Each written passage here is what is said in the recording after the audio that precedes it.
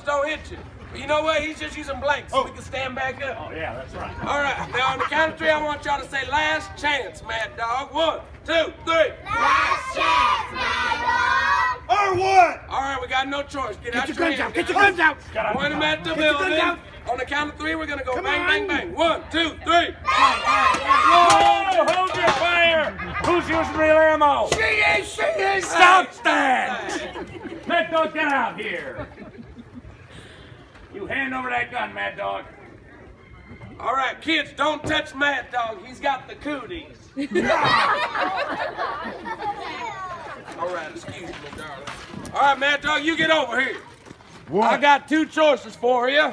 Really? You can either spend a week in that jail cell or a day with my posse. Let me see if I got it right.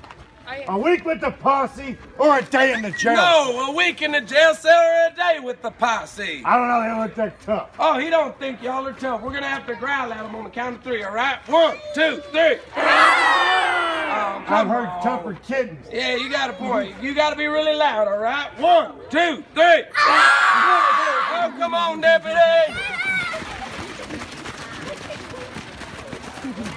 Let's hear it for them, folks. They just got Mad Dog.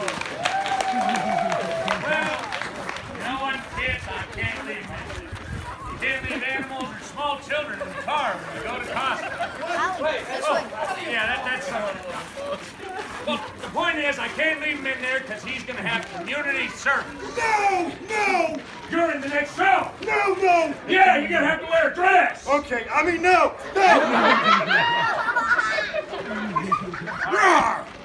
Well, I emptied all the bullets out of his gun. I'm going to hand it back to him. Now, on the count of three, we're all going to yell, "Get out of town, Mad Dog," but no one chase him, all right? On the count of three. 1, 2, 3.